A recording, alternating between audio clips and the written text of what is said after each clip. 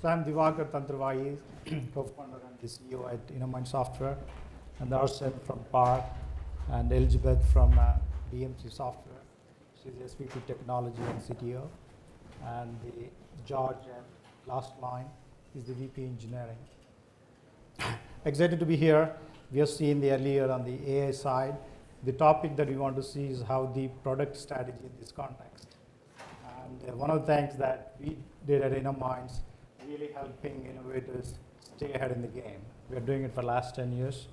Personally, myself, build the products, helping innovators to build the products.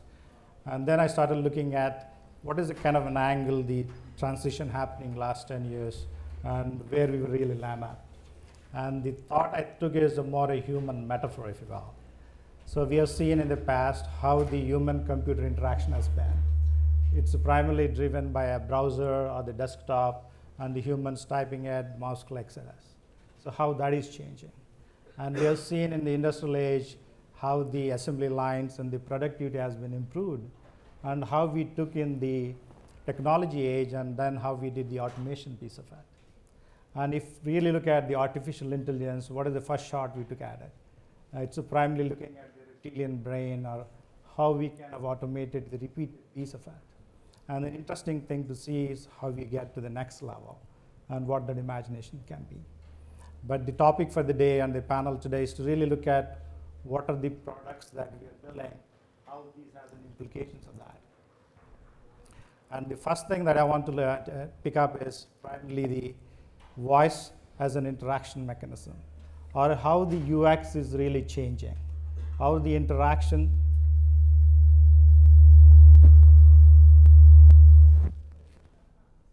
That was powerful.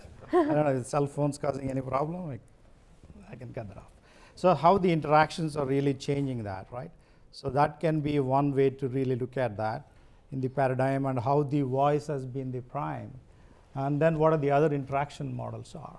Certainly we have seen how the Alexas of the world are coming in, and how we got the barrier of a 10-year kid really talking to Alexa and accomplish something.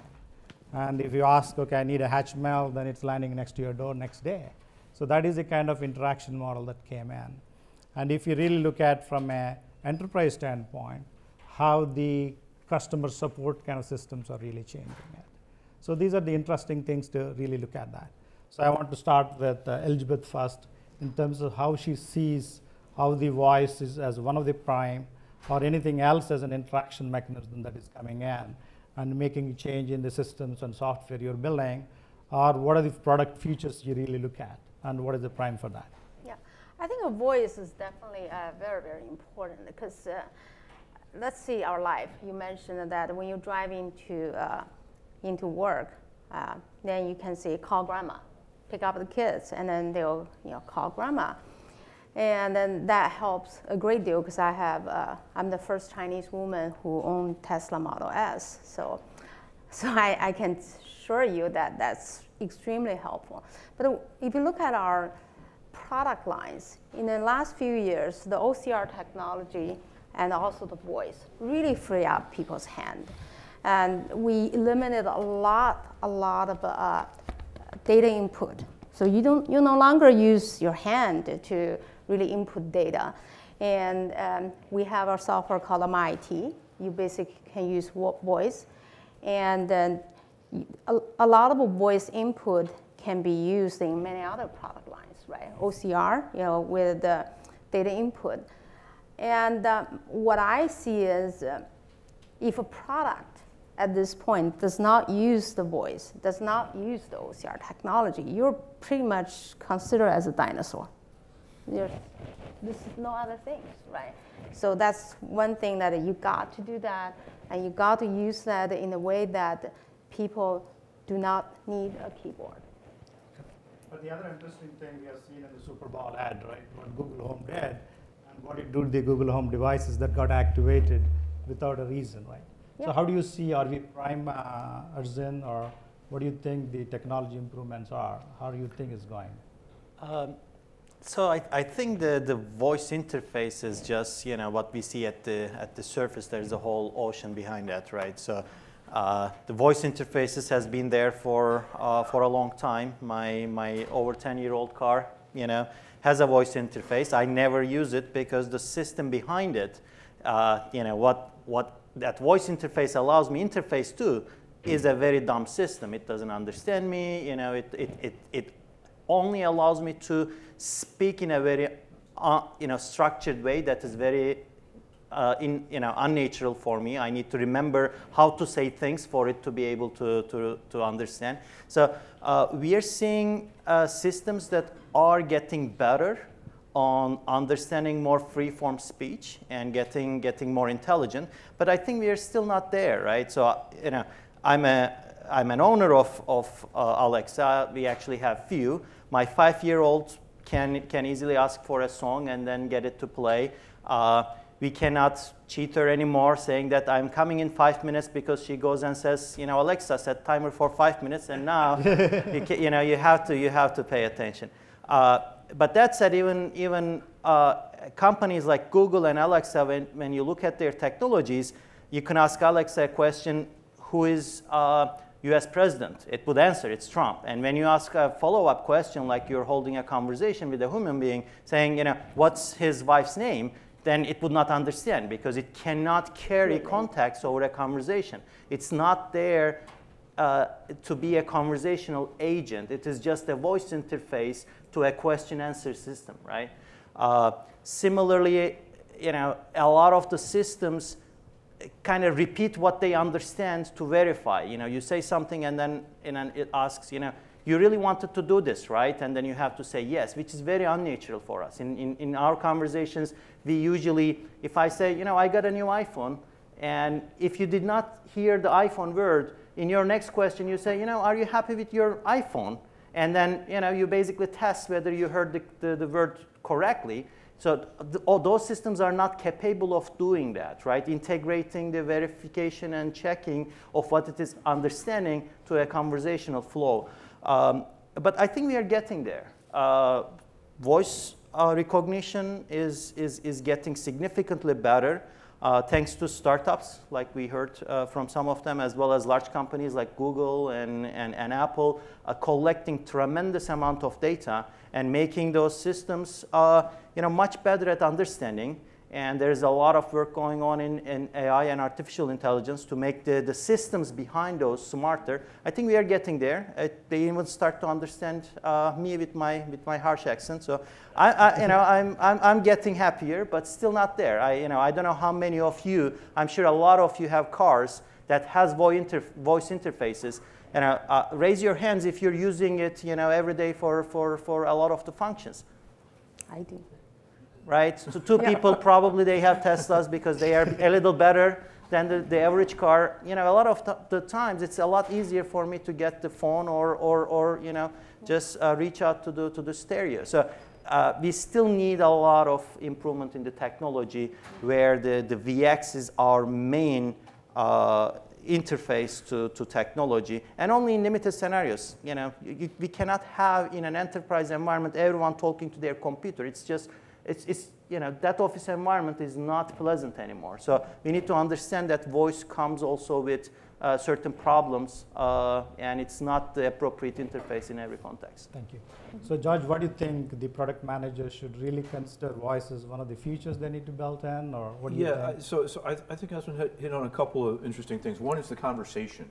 It's less of the actual technology used, whether it's voice or classic UI or machine-to-machine communication, but it's the conversation around the problem that's trying to be solved. And I think if you think of product strategy in an age of disruptors, so how do you make your product less disruptable?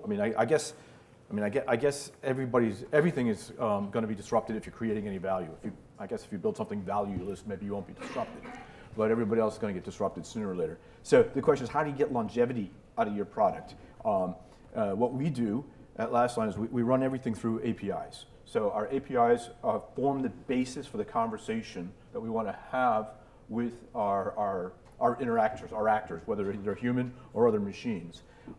We build a UI on top of that. We could also build a voice interface on top of that if we chose, although I'm not sure how interesting it would be. But I think You hit on the main point. It's what's the conversation that your product is delivering, and then build it in an abstracted way that you won't just get disrupted by the next available interface that comes along, that you can extend it. Thank you. I want to add one point on voice. I do use WeChat. I don't know how many people use WeChat here. You do. Okay, perfect. So definitely I speak better Chinese than my English. So I forgot a lot of Chinese phrase. But when I turn on the voice input, and then the system prompt back much proper, much sophisticated Chinese. So actually the voice input helped me to get back to my Chinese, make my Chinese writing more sophisticated. So this is very interesting. It's not only free up my hand, also really bring my language level to the next level. Great. So I wanted to switch to the next topic. Before I do that, at least there is a solution to really free up hands. And one of the problems we have is the corporate tenor. At least there is a solution that we can use less of our hands and the other medium, like a voice or some interactions to really interact with computers. But the interesting thing is when you really move to the next level, probably this is a world where there is more a machine to machine, or a less of an interaction, or a no interaction, if you will. Probably that's an interesting world. So if you really look at the automation, we are familiar with the assembly lines and how they change the industrial revolution and the productivity. And it's easy for us in the new world to really replace that human muscle by the robot. And that's where the analogy I see it, that where body is coming back under control. You don't need to really work hard to earn our bread, if you will. So that is the next generation of the automation piece of it. And that's where the machine comes in. But if you really look at one world, and then certainly there are automation, like ATM is an example. It's clearly an automation we all welcome. And we don't know how we can live without an ATM in these days. But it is even taken to the next level where there is a branchless banks, or it is going to the next level where probably currency-less banks. So that's the kind of the thing that the automation is taking us. But if you again look at some of the engineering aspects of it, how we are doing our software development, and primarily we looked at the QA as a function, which is a repeated function, and it's easy for say, hey, why don't we automate that? And similarly, if you really look at the operational aspect of it, like a DevOps, and we figured out, hey, we need to figure out a solution to that. So in my view, there is really a product feature where we need to look at, say, what is the repetitive function, make that itself a product, or you really looking at something and say, this will really help to solve that repetitive problem.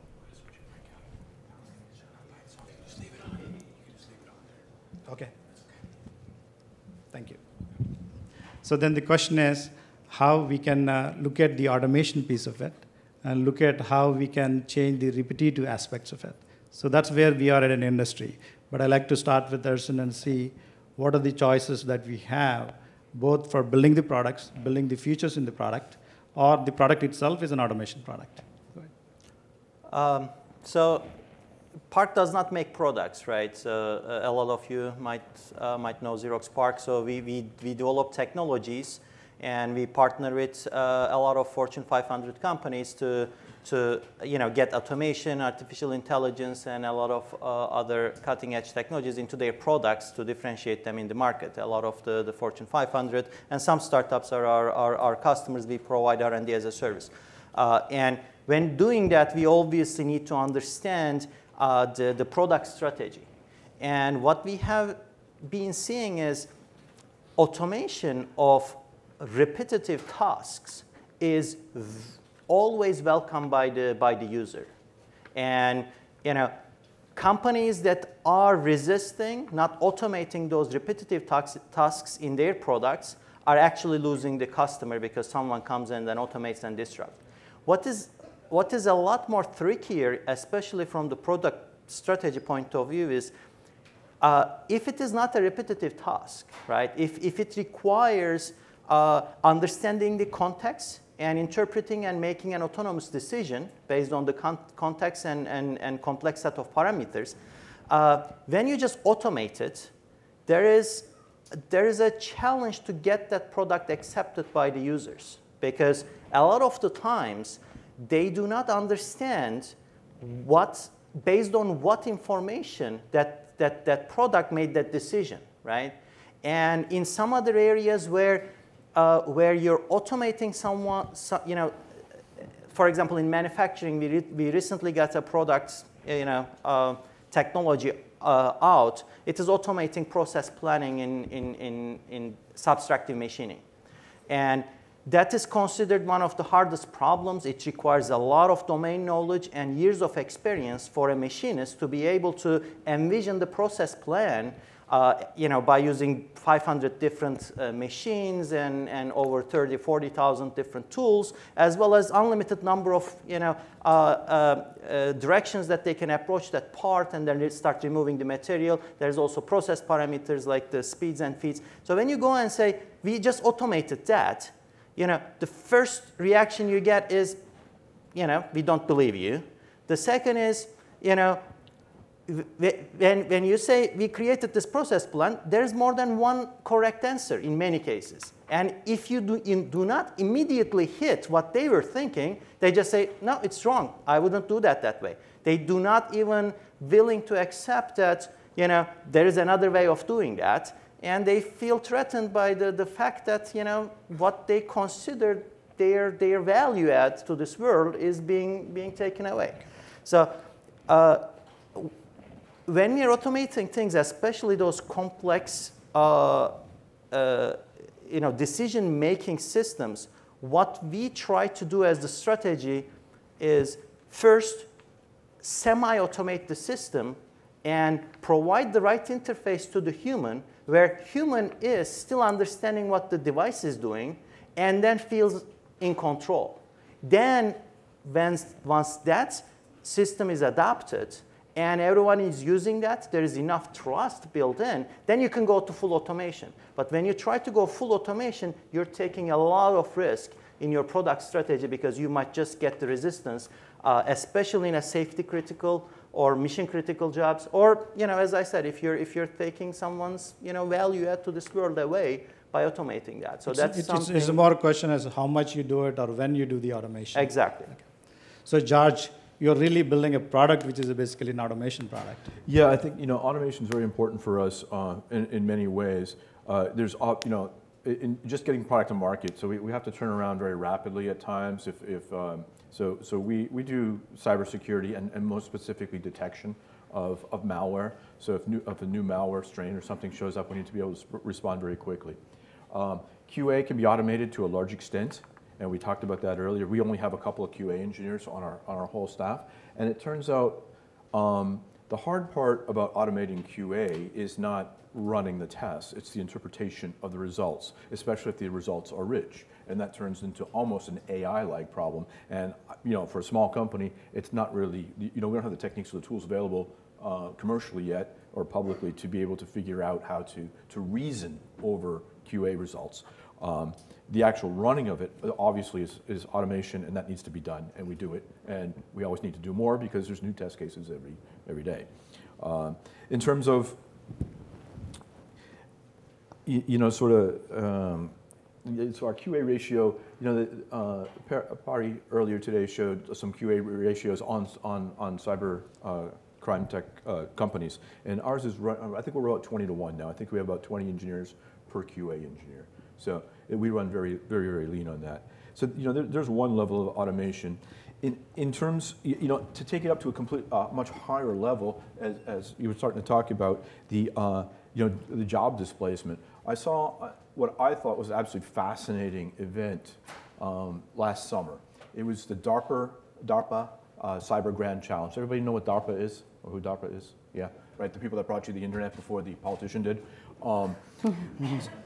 So I don't know if anybody saw this, but basically they had maybe 7 computers out there. They were big computers. It was staged like a sports event with jumbotrons, and the idea was that these teams had built up these computers and the software, and when the game started, all the people need to sort of step back, and the machines would operate automatically for the period of the event. And they were charged with effectively attacking each other, finding vulnerabilities in the other's operating systems, patching, detecting that they were, ideally attacking and then infiltrating and taking over control of the other computer. But on the defensive side, they needed to detect that they were being attacked. Then they needed to patch themselves, and they needed to detect that they were being detected on the other side and come up with an alternative attack. So this went on for hours, at high speed. And so I'm sitting there watching this thinking, okay, well, this is all very interesting from a security perspective, but what's it mean from a job perspective? Earlier today, MR suggested we think about what's happening to people that are being displaced in other parts of the world, not Silicon Valley. But after seeing that, I would posit that a third of the people, 2/3 of the people maybe in this room will be displaced by automation if what I saw comes to fruition. And by the way, what I did see at this DARPA challenge, 5-10 years ago, they were working on automated vehicles, and we are on the cusp of having automated vehicles.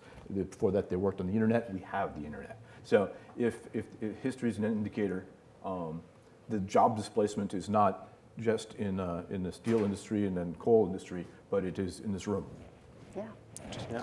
So Elizabeth, you. I'd like to talk a few things. So that's focus on software development, right? Before you automate everything, you need to look at your user. So I took my team to Stanford Design School, D-School, and they have the design thinking. If you haven't done that, I strongly suggest you to go to Stanford D-School and take a tour and then look at our website. The thinking is you want to automate anything, you want to provide an intuitive user interface, you need to understand users' need.